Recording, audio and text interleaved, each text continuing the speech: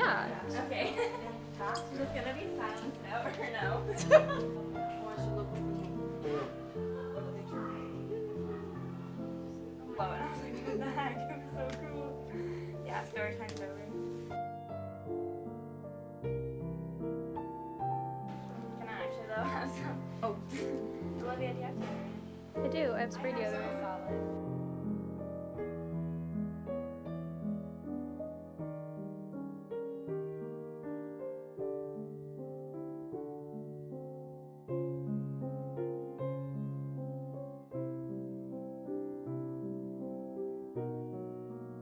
I was 4 years old when I started dancing because I realized at a very young age, at the age of 9, that I wanted to teach. I wanted to share the love that I was having through taking classes. I like modern contemporary. I like the freedom that goes along with it, but I like it the base of the classicism. The uniqueness of dance is that you are becoming an artist. You have your music, you have your movement, and you have your emotion. In other types of sports, you have the adrenaline, you have the goal, but you're not supported by music and emotion.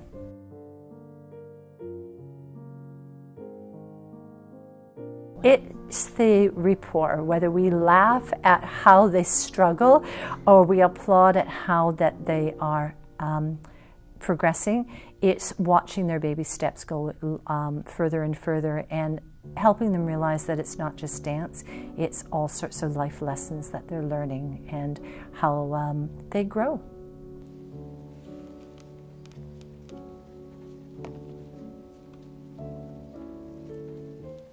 My name's Janaea, and I've been dancing for 14.5 years. My name's Diana, and I've been dancing for 14 years.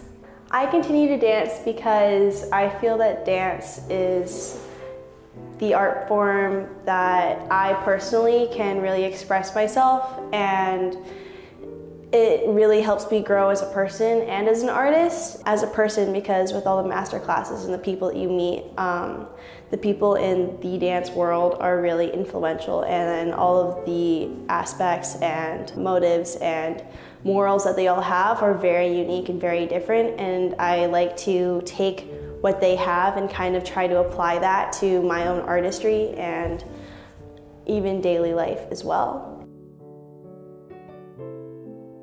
I don't really know. I started when I was really little, right? So I was like 3. I just started dancing on my toes because I watched a Barbie movie, and yeah, that's basically what drew me to dance.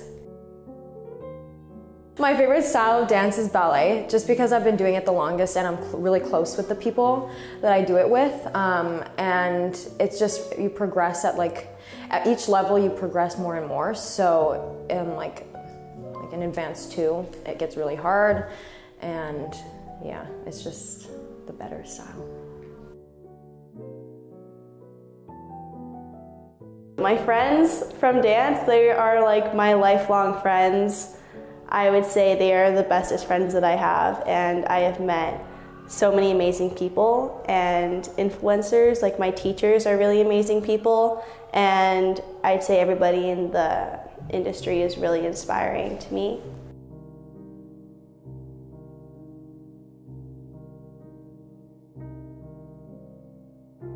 I'm always worried that I'm gonna get injured. I never do, which is good. But it affects me in a really positive way mentally, because I channel a lot of my negative energy into my dancing, which really helps with my mental state of mind. I guess because you use every muscle in your body. Most sports or activities or whatever don't use every muscle, and you know, it's more like a mental thing, not really a physical. It is a physical thing, but it's more mental and physical. Dance, I feel, is for everyone, and it may be judged as only gay guys dance, but that's not true, and it's really for everyone, and it's an open door, but I feel like not everybody has accepted how open of a door it is, and it may be sappy and expressive to a point where you're like, ew, that's disgusting, but it doesn't have to be if you don't want it to be. There are other styles out there, and it only is like that if you decide it is.